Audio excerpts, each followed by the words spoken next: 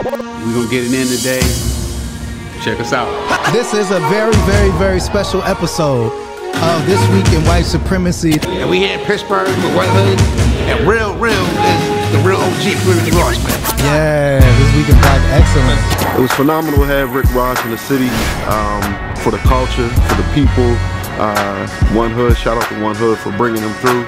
And we just look forward to what today will do, not only for our city here in Pittsburgh, but even getting our city on the map more. You were a person in my household my whole life. What up, this is Freewayrickyross. I want to say thank you to One Hood.